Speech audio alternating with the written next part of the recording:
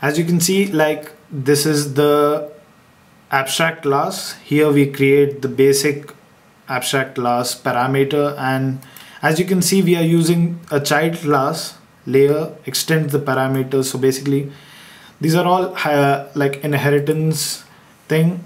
Abstract class is like the main class where you've got filters, constructors, and basic constructors in the abstract class. It's just abstract. Then you've got the abstract class first, then you've got action PHP. You can just open it, like edit.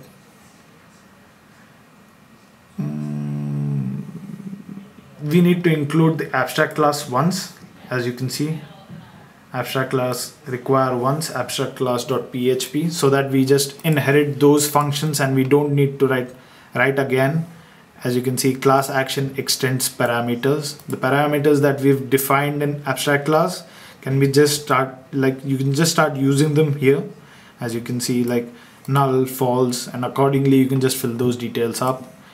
Then we've got the animation PHP, which again includes the abstract class PHP.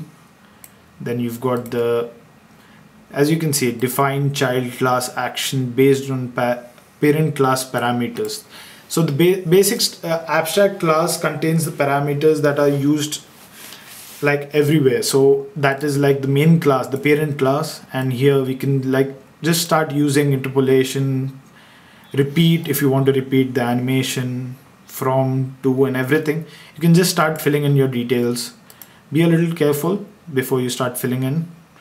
And then we've got the error logs, where you can just check out the errors if there are any.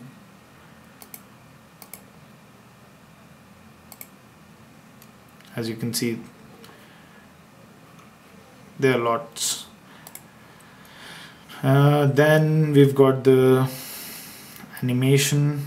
We've got a readme first text file which you can go through before you just like go through all this stuff. You can see it's basic text file explaining all the things. You can just like when you download it from the layer website, you first go through that, then you can start uploading things.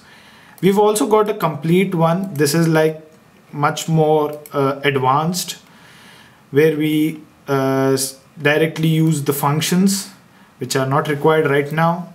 So you can just go through. It's pretty small, as we are including all these files, and just start using the functions. It's a little advanced and I don't think it's required right now, because like we are just including those files and you're just working consecutively on 5 to 6 files, PHP files. That is not required right now. So you can just go with the simplified PHP one.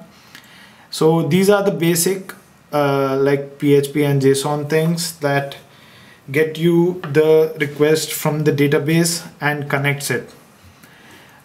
So now let's go down to our database. Let's create a database right now. For that one, you need to come back to the Bluehost one, cPanel, that's the control panel here.